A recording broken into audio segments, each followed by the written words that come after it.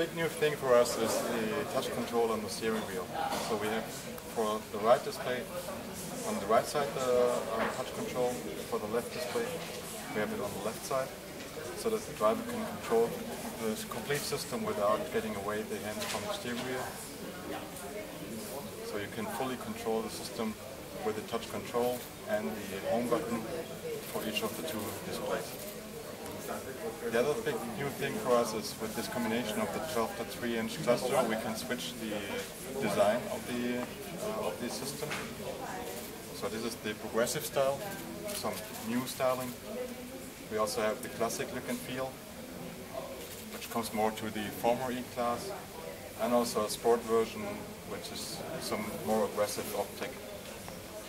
The functionality is same in all modes. You always have the possibility to have on the map on the cluster the map displayed, in addition to all the normal features. So you can have the map for sure also on this big screen and zoom directly on the screen. But still, as a driver, you have the newest information where you are and where you want to go directly on the cluster display.